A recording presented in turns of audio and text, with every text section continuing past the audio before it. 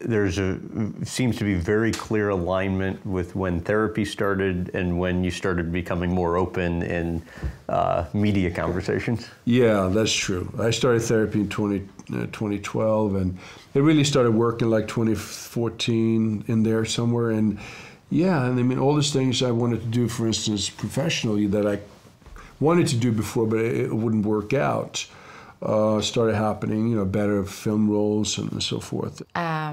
He thought it was for and he would, you know, like he said that on like, I think he said that on like a TED Talk or something. You know, I was very self-destructive when I was younger.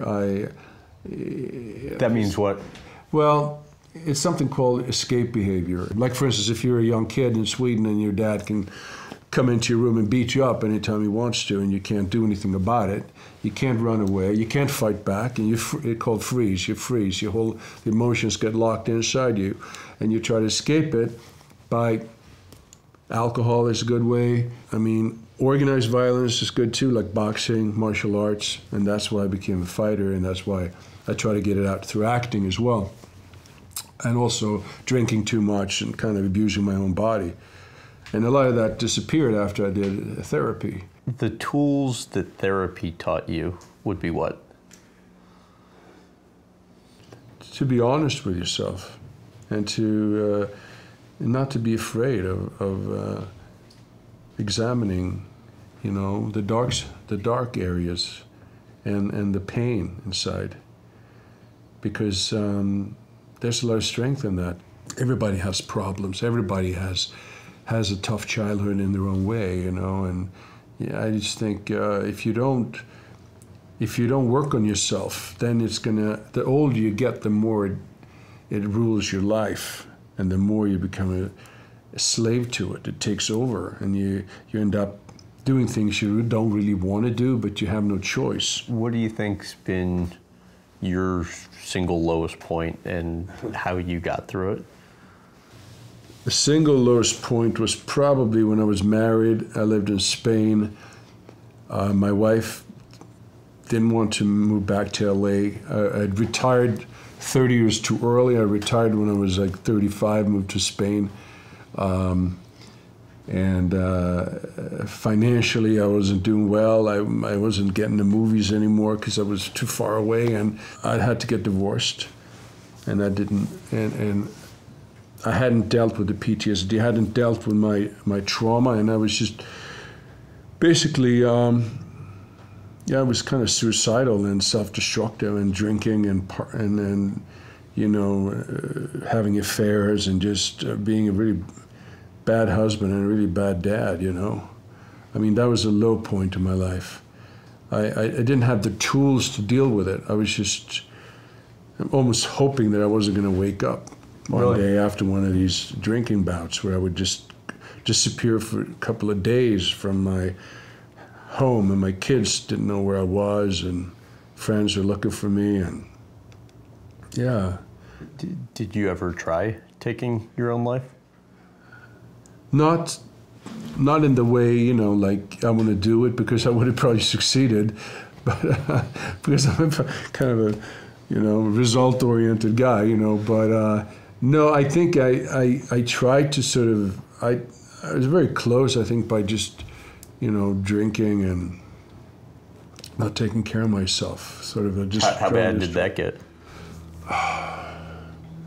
Well, it got bad. We just end up with some woman who I never met or can't remember anything about, you know, and just be gone with her for like maybe a day or two, just drove my kids up to school and then just go on a bender for a couple of days, to a point where some of my friends would find me finally and pull me out of bed, and I would stay with at their house until I was, you know, sober and well enough to go home to my kids. You know, after I did therapy, I went back and I apologized to my kids and my ex-wife too. What did you say? I just said, I'm really sorry for what I did, and I hope you can forgive me, you know. And they started crying immediately. So. Did they? Yeah. So I knew that it was it was good that I did it, because they realized that their strong dad can also make mistakes. But the main thing is that you have to owe up to it. My wife started crying before I didn't even have to say half the sentence. He said sorry to my mom. He said sorry to us. Tough conversation. I think more for my mom and my dad, it was great for them, I think, especially for my mom, that he, you know, said sorry about a few things that he did that hurt her, which I also looked up to, you know, as a daughter, like, because obviously I was a bit angry at him at that age. It's important to see a guy respecting a woman and saying sorry and, you know, realizing that he's done wrong in some things, you know, that's very big. How has it been ever since? Well, it's been, my kids, they're very good now. They have been in therapy on and off when they have a problem, and they think it's completely normal, yeah. And I think it's great, you know. And I've had some issues with one, especially with my younger daughter, and we've been in therapy together. I hear she's more like you. Yeah, we've been in therapy together, and Greta, and it's perfect, and I love that, the fact that they think it's perfectly okay. The trauma and all of those things that fueled me, but they were also like it was like a devil inside that I didn't know how to deal with it, you know. And these things can end badly for a lot of people. I mean, you know, people self-destruct in this business, and I wouldn't have been the first one, and I was very close.